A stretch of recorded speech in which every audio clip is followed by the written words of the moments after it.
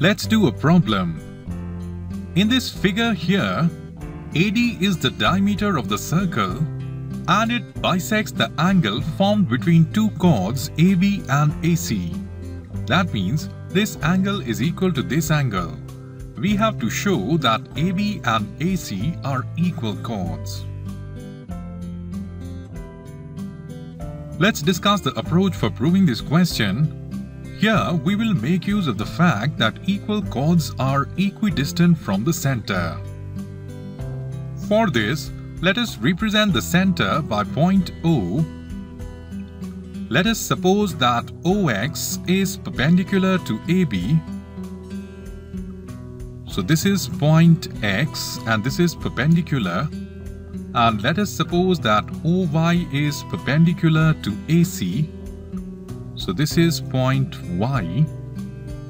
If we can show that OX is equal to OY, then we can say that chords AB and AC of the circle are equal in length.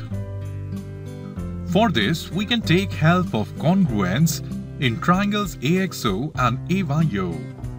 With this approach, let's complete the proof. So let us consider triangles AXO and AYO. In these triangles, AO is common. Angle XAO is equal to angle YAO given in the question, and angle OXY is equal to angle OYA equal to 90 degrees.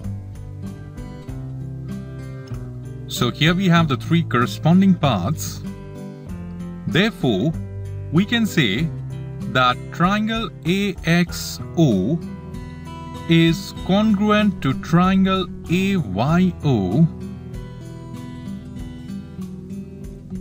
by AAS condition. By CPCT, we can say that OX is equal to OY. So OX is equal to OY.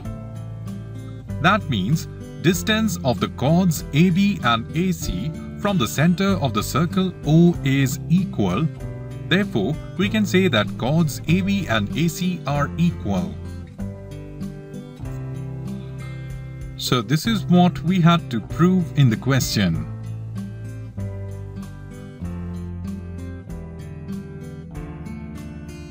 So for proving this question, we applied the property of chord that equal chords are equidistant from the center of the circle.